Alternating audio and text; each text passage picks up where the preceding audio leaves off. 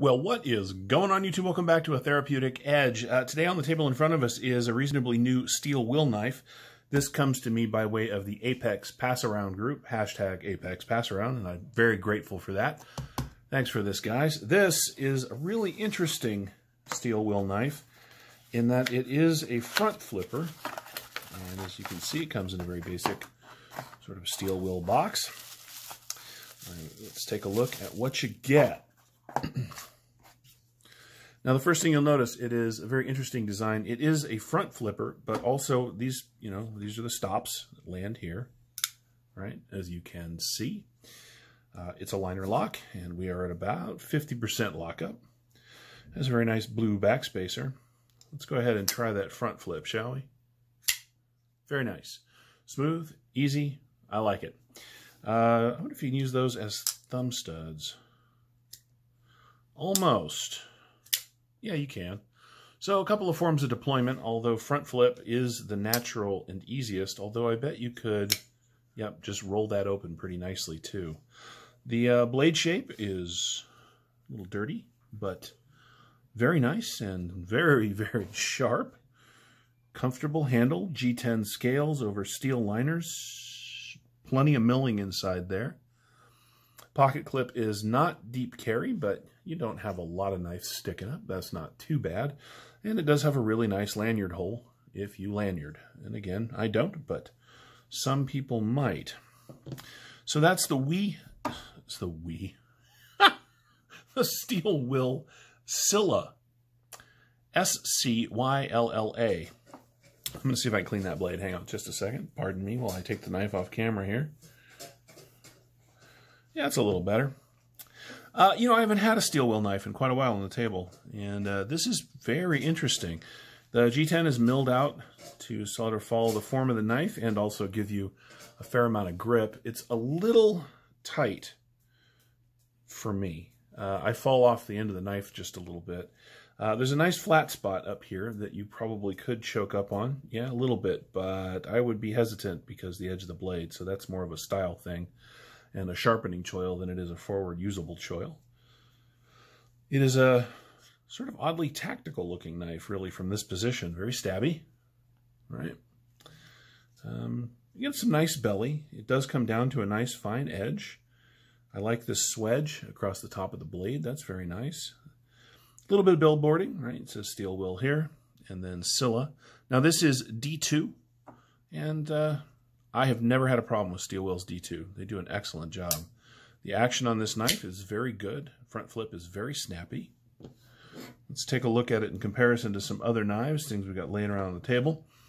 Here it is against the Flash AT from SOG. You can see the AT is a little bigger. The Scylla here is not a terrifically big knife, but you do get a lot of blade. We'll get to that in just a second. Here it is against the Bug Out.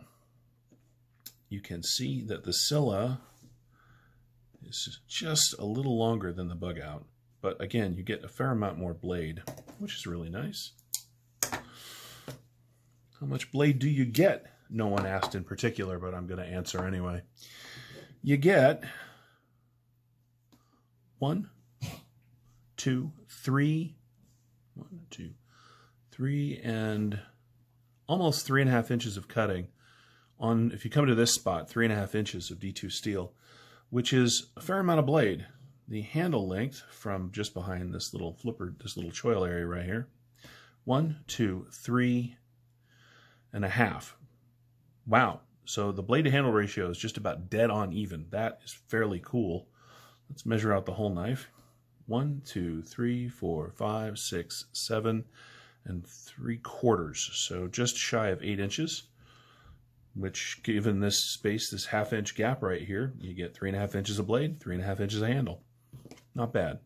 The ergonomics, even though the handle is a little short for me, are pretty good. Nice spot to land your thumb. In the time that I've had it, I've done just some basic cutting. I had opened it once previously, and it slices just fine. It goes through whatever medium you're trying to work with. I wouldn't call it a hard use knife by any stretch of the imagination, but as a daily carry, it is really very nice. It does have a steel clip, which is just sort of a spring clip. As I mentioned, it's not deep carry. It is a little, you can see that right there. This ramp is a little short, although there's room back here for thicker jeans. If you're trying to get this right over thick pockets, you're going to end up doing the lift a little bit when you stick it down through into the pocket, which, you know, that happens sometimes with knives, but that's not my favorite thing in the world. But the action is very good. It rides the pocket reasonably well, which is nice. Let's go ahead and weigh it out so we know how heavy it is in the pocket. Here we go.